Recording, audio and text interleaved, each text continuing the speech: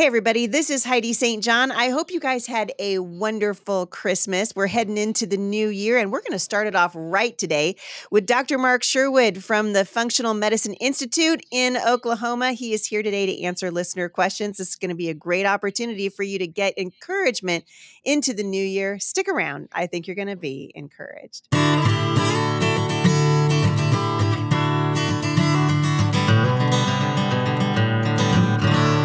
All right, everybody. Well, wherever you are, thank you guys so much for sending your cards and letters to me here at Firmly Planted Family.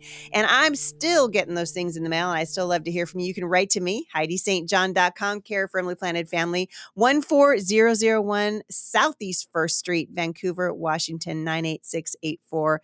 We love hearing from you and hearing what God is doing. And I know that Dr. Mark Sherwood's been a huge part of that as we are reflecting on the last year of episodes here at the podcast, and we're coming up on making some new ones for the new year, and just cannot wait to see what God's going to do. Also, Dr. Mark and I have been talking about getting him out here to the Homeschool Resource Center and doing an event together, so we're looking forward to that. Dr. Mark, my friend, welcome back to the show. Hey, it's good to be here, and hopefully you had a wonderful Christmas. I know we did. Well, I'm telling you what, I feel like Christmas just gives us an opportunity to just sort of get off the crazy train for a minute and really take stock of the good things that the Lord has given us. And as much as things are crazy, and you and I talk about this a lot, we're living in kind of bizarre upside down times. The Lord is still on his throne, and God's doing good things here in the United States and around the world. Yes, and I was thinking about Christmas recently. Of course, this time of year makes you do a lot of introspective reflection, doesn't it? Right? Yeah, it does. I was thinking the wise men brought gifts to Jesus. They brought gifts to Jesus. What should we be doing this time of year and this season, and even really all year? We should be bringing gifts to the Father. We should be doing that because we should show gratitude, and that gift that we can give is our time and attention. Right. Yeah. And I think that's the greatest thing that we can really begin to give is time and attention and get our minds and hearts in the right place. Yep, I agree. And no better way to get off on the right foot than by being in the Word of God. You know that the month of January, I lead a women's Bible study. We're going through the book of Esther.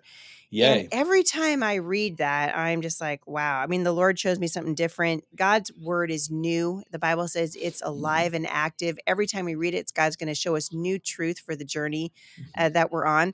And as you and I have said, multiple times here, over the months at the show, the world might be in crisis, but God's people don't need to be. And we can have peace in the middle of whatever's happening around us. I think back to that scripture, Jesus in the boat. It's storming and disciples are all freaked out and scared and anxious, thinking they're going to die, and he's sleeping. Yeah. We don't need to be sleeping in the middle of this time. I don't say that, but we need to be really confident to know that we are here at such a time as this, to use a line from Esther, but we're here right now for a reason. God plucked us out of eternity to put us right here, right now, at this time, and I get the honor in the present time of being on the Off the Bench podcast with Heidi and get the honor of talking to people directly with their questions. See, this is how we must embrace the present, right? And don't look at the mess around us that is crazy and wonky. I mean, we need to be aware of it, but not beware of it. You see, there's a difference in the perspective we need to have. Yeah, it's really good. And I appreciate you coming on. You ready to jump into some questions? I am. Yes, ma'am. All right. Kathy in California says that both of her daughters have developed asthma. What's the best way to prevent a flare-up? And is it possible to be completely healed from asthma? Well, yeah, I think, Kathy, right, that's just a big deal. Yes, asthma has been recently researched as being a condition of inflammation. Did you know that? I believe, and I've seen it before, God does heal. He's still in the instantaneous curative miracle. He's in the restorative miracles. He's also in the miracles of us doing stuff, right? And so I think that in this case, what you should do is embrace the idea of healing and embrace the idea. It seemed like a broken record. Go back to anti-inflammatory eating, of course, and bring the inflammation down and bring up your omega-3s, your vitamin D, the basic things we need to sort of tone down this inflammatory process. For the asthma, this is going to sound a little crazy, but I'm going to suggest you even consider looking at the therapy of breathing in and even drinking in hydrogen infused water and hydrogen infused air. And this is a brand new science that's really kind of mainstream over in Japan and Korea. But you can get a machine that is going to have a cannula in it, and you can actually breathe in that hydrogen air, and it can bring healing to your lungs and Are healing you to your kidding bronchial me? tubes. Crazy, pretty cool stuff. I have never heard of Mhm. this. How does it, I mean, how does it bring healing to the lungs? Well, this is crazy. So, hydrogen is the smallest molecule known to mankind, right? It's in the upper left corner of the periodic table. It has one proton, one electron, one neutron. It's a one, right? That's why it's one. Well, it's so small, it can cross every barrier of the body. It's a part of every bit of matter. And so when the water and or air carries the hydrogen, it comes into the body, and it is the only molecule that can actually quench all excessive free radicals, which are a sign of aging, a sign of inflammation. So, by default, when you quench the free radicals, you also relieve the burden of excessive inflammation. All disease processes have within their context and components chronic systemic Inflammation. inflammation. So Yep, yep. it's really a reasonable approach. I mean, it's really a upstream kind of a novel situation, and I actually do that myself, and I've been playing with that strategy for a while, and I think it's got a lot of Where potential do to you it. find hydrogen water? That's so Pe- interesting. Yeah, people can reach out to us if they want. We've got little portable bottles that I actually imported from Korea, and I'll send you one. You can Yeah, have it, yeah, play with yeah. it, and it's neat, you know. And then I've got a machine that you can also get that has a little. It's called a cannula. You can actually put a little thing in your nose and Mhm. breathe it. You know, it's kind of a No cool kidding. thing. But the science is really robust out there. So, you know, for our listener, you know, reach out to us seriously at sherwood.tv/Hottie, and we'll direct you there, and you can use it too. And one thing about it is it's not going to hurt anything. It's going to provide some No. benefit. I think that's fascinating. A long Yeah. time ago, in my family, inflammation's been a huge deal. I mean, we just Mhm. deal with chronic inflammation, and it affects so many aspects of our bodies, right? I mean, obviously it can affect the lungs, but for goodness sake, I mean, inflammation is the culprit, right? That Totally. we weren't Totally. talking about for a long, long time. And so I'm just really fascinated by this. This kind of goes to taking this to a different level. But Amanda in Maine said she would love to know your recommendations for lowering high LDL cholesterol. She's trying to help her husband get back on track with his health in 2024. All right, Amanda, this is a big discussion because LDL, low density lipoprotein, is a carrier of cholesterol. So cholesterol is the wax, and this waxy fatty substance is not water soluble. So it actually hitches a ride with LDL. Key point to understand. So LDL carrying cholesterol has purposes. Cholesterol is the backbone or the foundational beginnings of all hormones, including vitamin D, and all of your sex steroid hormones, testosterone, progesterone, estradiol, etc., cortisol even too, right? And so we've got to understand what's causing the elevation of LDL. Many times as ladies get into this idea of perimenopause and menopause, the brain doesn't realize that the ovaries aren't listening, and it continues to send the signal to say produce, produce.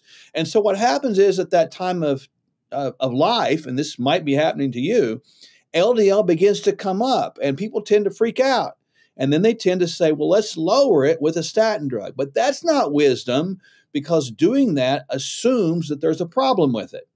If you assume there's a problem and you lower with statin drugs, you actually increase the risk of potential Alzheimer's dementia because the brain needs cholesterol. So there's all kinds of Oh. connectivity. So I wouldn't suggest just looking at this from the standpoint, Amanda, of just trying to lower it, but I would want to understand a couple of things.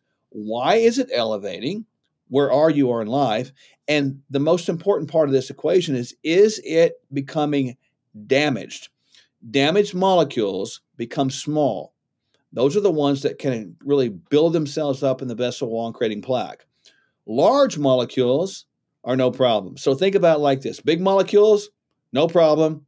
Small molecules, big problems. So you got to know the difference. And so I recommend, if you're concerned about it, get with a practitioner. You can get with us if you want to, of course, and we can test the sizes of those particles, which gives you the data you need to make the informed decision and initiate the proper strategy. That's amazing. That's the first time I have ever heard that, and I've been battling high LDL my entire life. So I love that. I love it. I love this. This is so encouraging Mm, today. And I'm curious. Here's another person. This woman came to us from YouTube, mm. and we did an episode quite some time ago called "You Can Actually Thrive During Menopause," right? Yeah. And I love that we gave some people hope there. But she says, "Where do I go to see about bioidentical hormones? I went to my OBGYN, they put me on birth control, and that only made things worse.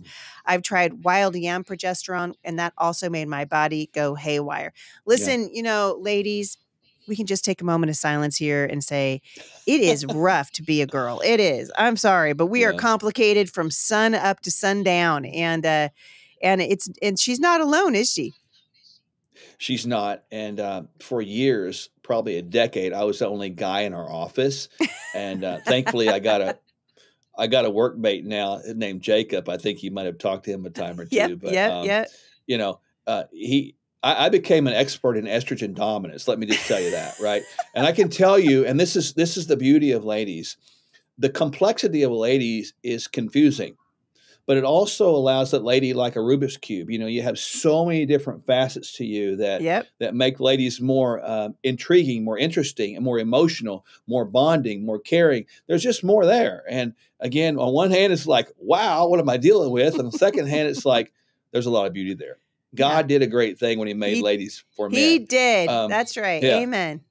Having said that, you can thrive during and even before menopause. It's important to know that it's not a death sentence. Now, when you look at hormone replacement, this is really important. Look away from these synthetic hormones, such as the ones you mentioned. They do have some safety profiles that are not positive. They really do. Look away from those and look more towards the bioidentical, which have safety profiles that are actually really enticing. And the data is pretty clear on this. With bioidentical hormones, the earlier you start, the more benefits they provide. You're actually trying to replace the hormone signaling molecules so that they're acting more youthful. That's it. That's all they're doing. They're not about weight loss drugs, or they're about protection. That's all they're about, right? That's kind of the way you have to look at it. It is challenging to find a practitioner that thinks like that, but there are some out there. And of course, you can reach out to us, yes, but you can also maybe get on line and do a search in your area for bioidentical hormones. And my suggestion for you is to interview the prospective clinician that's going to help you get through So this. good. Yeah. Ask the Why wouldn't questions, we do right? that? Yeah. I don't know. What kind of questions should you ask if you're going to interview someone? Mhm. What are some good questions to ask? I would say, tell me your philosophy on disease, first of all, because that's going to be a trap question. That's going to tell you how they're going to think. If you get into hormones, tell me, doctor, why I would consider hormones. Give me data, give me resources that are going to back up what you're saying. And I'm going to actually ask the doctor further questions. Can I actually speak with some of your staff? Mm-hmm. And hopefully they've used hormones. Mm-hmm. You Yeah. see, and you really want to kind of ask the question, and do you have testimonials on your website? Do you have real life stories? And those are obviously some key questions to ask. Man, it's so important. I think if we would have the courage to do that, because really, I mean, I've Yeah. talked about this before, but with all the vaccination, hoopla and the pressure that especially mothers feel right now, it's almost like we go to the doctor and we feel like they are, we're working for them, not the other way around. No. But we really need to Yeah. start flipping the scripts. And so I love that you said that, man, we should be interviewing these guys, find out what their philosophy is, because it absolutely matters. Some of these guys are just basically working for the pharmaceutical companies. And we want to find doctors Yeah. who are going to get to the root cause of illness and disease and treat the root, not just throw a bunch of pharmaceuticals at it. It is critical to understand that there is some brilliance in medicine. There is some benefits there. We need to really understand that. However, as we talked about in previous shows, the mistrust has been earned because there's not been an embracing of a holistic philosophy about healing. There's one side that sort of poo-poos everything of the more natural or more traditional side says, and we try to embrace both. And when you embrace the best of both worlds, you understand in the wisdom side of things that God makes everything. And in everything, there's potential for negative, there's Mm-hmm. potential for misuse, there's also potential for blessing. And so Yeah. we need to sort through this like the weeds versus the wheat and find out where the blessings are. And a clinician that actually understands that should be able to articulate that to you and And should not feel not threatened. hesitate to do so. That's Yes. it. They should embrace that. Yeah, they shouldn't feel threatened by the fact that you've asked them. Mm. They should be like, oh, good, someone's actually interested in why I do what I do. A good clinician's going to welcome Yeah. those questions and not run away from them. I could not agree more. Julia in Ohio says she loves the show. Thank you, Julia. She wants to Mm. know, Dr. Mark, what is the name of the night cream that you recommended that your wife uses? I thought you said you Oh used my it gosh. too. I do. That's what Now I I'm not thought. as pretty as my wife. My wife is beautiful. I call her not just my spare rib, but she's my perfectly glazed braised prime rib. Guys use that one sometimes. Ladies, encourage your husband to do that for you, right? Here's the thing. That cream, Julia, is known as the peptide that brings about healing to the collagen structures in your face. It's called GHK copper, shortened GHK-CU. I think without hesitation that every person listening right now should be on that because not just ladies, but men, because it actually is a much better cream to put on at night than some of the stuff that we're getting out there. Mm-hmm. And not only is it better, it's actually healthy and it's actually cheaper because some of the stuff we're putting out there has a lot of these toxins in it, these estrogenic compounds Oh, it's so true. that Yeah. are not good Yeah, for it's you. so true. Don't do that. This is perfect. Yep, I love it. All right, so they can reach out to you at sherwood.tv/Heidi. And I need to try that too. I don't think I've done that yet. Yeah. That is something I definitely am going to follow up with you on as well. All right, this is really interesting. And I think we're going to end with this one today. Krista in North Carolina. This is so fascinating. I am a homeschooling mom and a registered nurse. I work 1 to 2 night shifts a week that I enjoy. And I enjoy that more than working during the day because I can spend so much more time with my family. I hear so much about how the night shift is horrible for you and is actually considered a carcinogen. How do I prioritize sleep? She says she's doing this. I do prioritize sleep before and after work. But what are your thoughts? Can I stay healthy on the night shift or should I consider switching shifts? Well, Krista, first of all, I want to thank you again for being a homeschool mom, and Yep. thank you so much for your service. National being a hero, nurse. The nurses- Krista. Yes. Yeah, I we're golf clapping for you right second that now. motion. Hats off to Hats you, I off. guarantee you. But the thing is with you, Krista, I actually, in my previous career, years and years ago, worked night shift as a police officer. And I can tell you the data is clear, and you can find this on PubMed stuff about the night shift people have higher risk patterns for these common disease processes. And it makes sense because we're really living in a time awake when we should be sleeping with awakeness, if you will, with artificial light. Yeah, you're not a nocturnal creature. No. Here's a couple of tips for you, though, I want you to catch. When you get on your time at home, try your best to get back on a regular schedule, even if it pains you. When you go to sleep, don't hesitate to take melatonin and try to combat that, even artificially so, and turn that circadian rhythm upside down in your favor. You need to sleep in a room, if you're a day sleeper at all, with blackout curtains and a blindfold and earplugs, and you've got to simulate nighttime as best you can. If you can do that, Krista, you can actually overcome a lot of that stuff. And I encourage you to start tracking your sleep. Don't be afraid of taking naps because naps can actually help make up for those areas that show you the cycles of sleep you might be missing. So if you don't get through the 4 cycles of sleep appropriately, a nap will actually help. Man, I think about this, a lot because moms who are up with little babies at night and stuff who don't end up getting a lot of sleep, it messes you up. It really, really does. And my Yeah. heart goes out to you, Krista. But man, look, I love her heart because she's on here going, listen, Mm. I just want to spend more time with my kids. She's a Oh, homeschool it's mom. It's beautiful. so great. It's really encouraging. All right, looks like I am out of time for today. And man, we've still got some other ones on here. We'll come back again. And if people want to reach out to us, they can do that by going to HeidiSt.John.com/mailbox Monday. We love to take your questions, and Dr. Mark and I have a hoot and holler and good time Oh, yeah. going through them and answering them.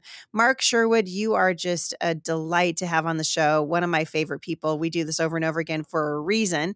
It's because I really think you're bringing a lot of hope and healing to the listeners of the Heidi St. John podcast, and I just so appreciate it. I can't wait to see what God does with you in the new year. You and your wife, Dr. Michelle, you guys aren't sitting around letting grass grow under your feet. You got lots of things going on, don't you? We do, and we all need to be about doing stuff. I figure that faith without works is dead. Let's translate it. We need to be doers of the word and not just talkers about it. And Mm, so I like to get out here and realize that during our time on life, the dash that we live, man, we can really do something. And it doesn't mean if we're going to be on a podcast. It might mean just going down to the local Walmart and just greeting the greeter yeah, and saying you appreciate them. I yeah, mean, it's this little thing. So we're busy and we're excited about helping people in 2024. Yeah, right here, and we're excited about that and what the Lord holds. And again, we were talking before we went live the words that we have for 2024, and one of mine was really trying to reconnect. I yeah. think that's really a big word. Yeah, it really is. My word for 2024 is shine. Actually, we'd love to hear you guys' words for that. If you Yeah, can I think reach that's out to me. awesome. In fact, I think I might put that on the Spotify poll for today. So hop on over to Uh, Spotify, and I'm going to ask you, what is your word for 2024? What's the Lord laying on your heart? The Bible says that God's going to be with us no matter what happens. We know that the Lord of Heaven's armies doesn't slumber, he doesn't sleep.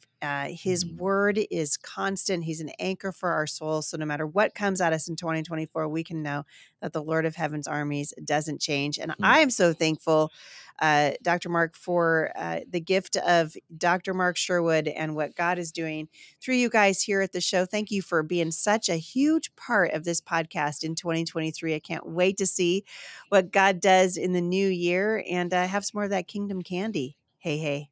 Oh yeah. We're excited about that, and people can reach out to us, keep us in your prayers, and I look forward to these so much. And it's been a great year. 2023 has been amazing. Lots of great connections on here, and I'm excited too. So just honored to be a part of what you got going. It's great. Well, the honor is mine. Thank you so much for coming on the show, my friend. I'll see you next year. Sounds great. You guys want more information on my guest today, or if you'd like to reach out to us, you can do that by going to HeidiSt.John.com/mailbox Monday. You know by now that Dr. Mark Sherwood's available to take those questions, and there really isn't a question that we won't jump into, as you guys have heard. So send those to us. We'd love to answer those questions, and it's just a delight to be able to do that. Also, you can reach out to Dr. Mark personally by going to his website, sherwood.tv/Heidi. I hope you guys have a great day wherever you're at. Thank you for listening to the show, and I will see you right back here again at the intersection of faith and culture.